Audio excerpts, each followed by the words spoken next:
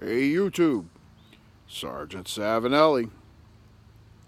So first things first, it's Sunday, September 9th, and it's 50 degrees. I should not be freezing my tail feathers off on September 9th.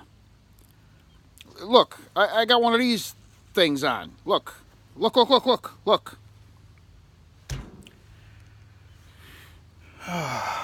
Anyway, how have y'all been? It's been a while.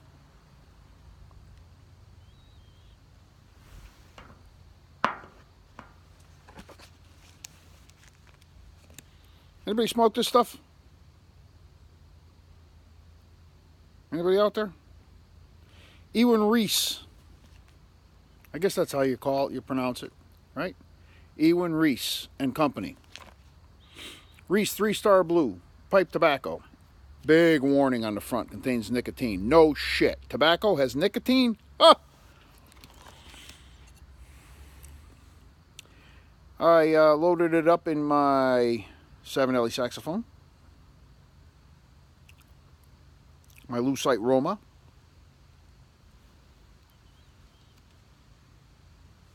So, I've been smoking this stuff nonstop for 2 days now. The reason I even have it is because I was watching Eric, the blue-collar pipe smoker, and he has been smoking it, raving about it. Raving. So I figure, what the hell? So I jump on my favorite online tobacco shop there, and that's smokingpipes.com, by the way. And I went ahead and ordered some. Now, I had two choices. I could either get it in the tub or a pouch. Well, if there's a tub option, I'm going for the tub. I don't do pouches unless I got no choice. Mostly everything comes in a tub, so some stuff doesn't. So I went ahead and I ordered the tub because of Eric, the blue-collar pipe smoker. Hi, Eric, by the way. And I popped this stuff open the second it showed up, because listening to him yammer on and on and on about how good it is, and oh my God, it's this and it's that and it's the other and it's 3 times that. The second it walked in the door from the postman, I had to spring the thing open to see what all this hoopla was all about. Well, as it turns out, my dear friend Eric hit the nail right on the head. This stuff is really, really tasty. I'm going to read off what it says on the back for you. It says, our original world-famous blend, toasted burley. Did you hear that? Toasted burley. You don't hear that too often. I'm going to tell you a little something about that. Toasted burley and bright Virginia flake with just a touch of black Cavendish, Perique, and Latakia. Topped with Ries's one-of-a-kind aroma. Now, Eric and I went round and round about this one-of-a-kind aroma. He says he couldn't put his finger on it. After about 20 minutes and about half a pipe down, I'm convinced that the aroma is a mix of anise and vanilla. If anybody else cares to pipe in about the one-of-a-kind aroma, Ries's one-of-a-kind aroma, please feel free. I'd put money on anise and vanilla. I'm very partial to those flavors. Being an anisette drinker and a Sambuca drinker myself, I can pick out the licorice, and I like black licorice too, by the way.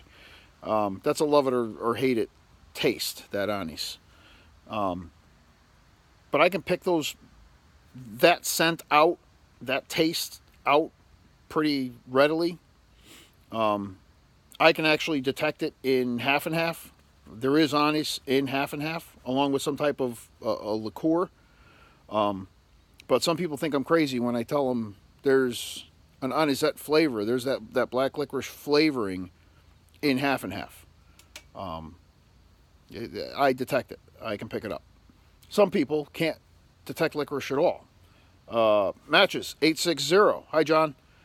He can't taste licorice. So there you have it. You got no. Although you know what, John, I got a guinea stinker for you, an anisette flavored guinea stinker. That if you can't pick up the taste on that one, then you are really hopeless. We're gonna have to try that out as a little experiment. All right. So anyway, give me a second. Really like this thing.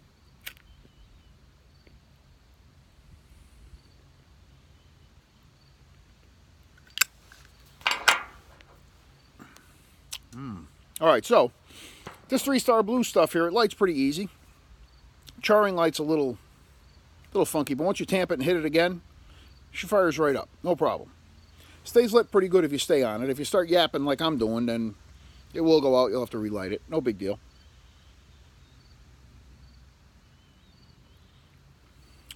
This is one of those tobaccos that I would classify as an old codger blend. Very simple. There's no complexity here. Okay? You got toasted burley, Virginia, Perique, and Latakia. The Perique and the Latakia, I dare you to taste it because it is absolutely condimental only in here. I don't get the tongue tingle from the Perique, so I know there's very little. And the Latakia, every now and then I'll get that little tiny wisp of campfire, but not very. So it's a condiment too. Those two components are condiments. The vanilla on his topping is pleasant. It's done well. I'm not a big aromatic guy, as all of you know. But this I would classify, if I really had to push the limit a little bit, would be as a light aromatic, kind of trying like hell to cross over to an English-ish kind of a thing. All right. Certainly Old Codger. Half and Half, Carter Hall, Prince Albert, Captain Black, all of your top of the Velvet, that group. You can definitely bring this right into that family, and it fits right in. Delicious.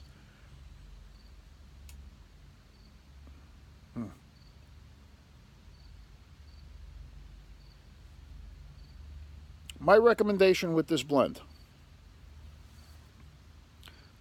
don't go looking for anything. By that I mean let it come to you. By that I mean if you're going to sit here and try to contemplate the world's problems and try to pick out bits and pieces and nuances, you're going to get left a little disappointed, I think. If you are a tobacco snob, please do not purchase or smoke this stuff, because that way there's more for guys like me that actually enjoy tobacco. If you have an open mind and an open palate, I think you're going to get some enjoyment out of this, because this is one of those things where you can just forget about anything else and just sip your pipe. I haven't been able to get this thing to bite. This stuff doesn't bite at all. It burns very cool. It smokes cool. I haven't been able to heat up my pipe with it either, to the point where you can't hang on to it. Some stuff, even half and half, even velvet. If I pack velvet too tightly, I wouldn't be able to hold my pipe. I got to just let it hang there. And I'm not a clencher, so I got to be able to touch. I'm Italian. I touch and feel and hug and kiss everybody and everything. And, I got to put your hands all over everything. So I got to be able to feel. Like, to me, that's part of the pleasure and the experience of smoking a pipe, is being able to hold your pipe. Hang it off the side of your mouth a little bit.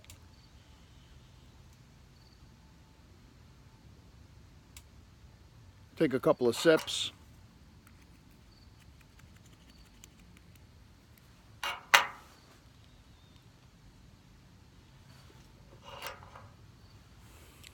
Barry Becker's going to kill me. I'm not using the tamper that he made me today.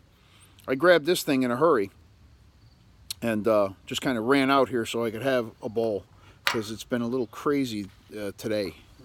Even though it's a Sunday and it's supposed to be a day of relaxation. Yeah, no, not so much.